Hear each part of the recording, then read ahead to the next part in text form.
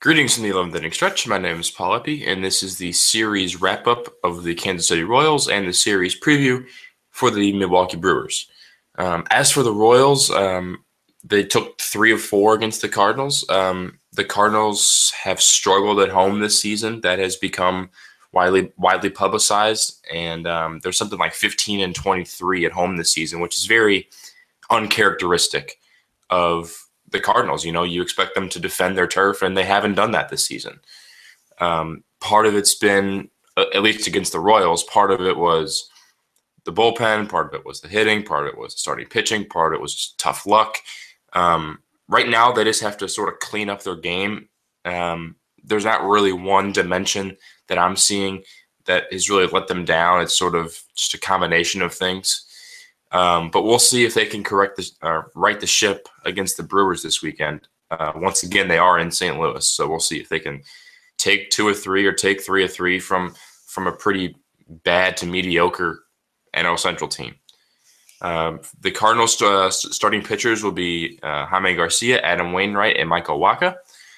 For the Brewers, it'll be Matt Garza, Jimmy Nelson, and Chase Anderson. Injuries-wise, Aledmus Diaz has the swollen eye from when he took the foul ball off of his eye. He is day to day, and so is Stephen Piscotty. He dove for a ball out in right field, and he sort of bent his ankle or bent his leg the wrong way, and he is day to day as well. But expect them to be back soon. No injuries for the Brewers.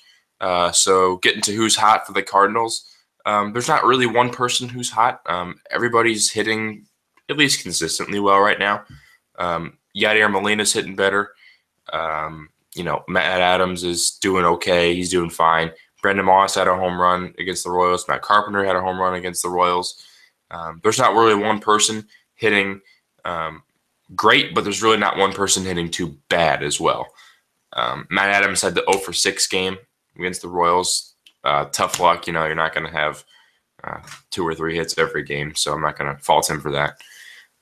But as for the Brewers, they just finished up a series against the Dodgers where the Dodgers took 2 of 3 in Milwaukee. But Ryan Braun has continued his fantastic season. He went 4 for 11 against the Brewers with 6 RBIs and 1 home run. He will probably be an all-star. He should be an all-star. Jonathan Lucroy has been hitting really well. He should be an all-star as well. Jonathan Villar, their leadoff hitting shortstop, he's having a hell of a season. Once again, might be an all-star.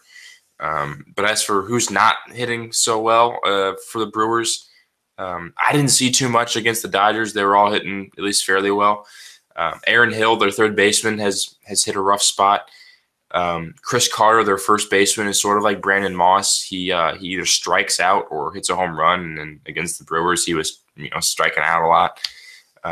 But for the Brewers, there's really not one person who's hitting too well and not hitting too well for them, just like the Cardinals. So we'll see if the Cardinals can right the ship at home. Like I said, it'll be interesting to watch because if the Cardinals want to have any chance in the division, they need to win at home. That should be a given for the Cardinals. That is it for the series wrap-up for the Royals and the series preview for the Brewers. We'll be back next week when the Pittsburgh Pirates come to town. This is the 11th inning stretch, and my name is Paul Epi. Good to see you.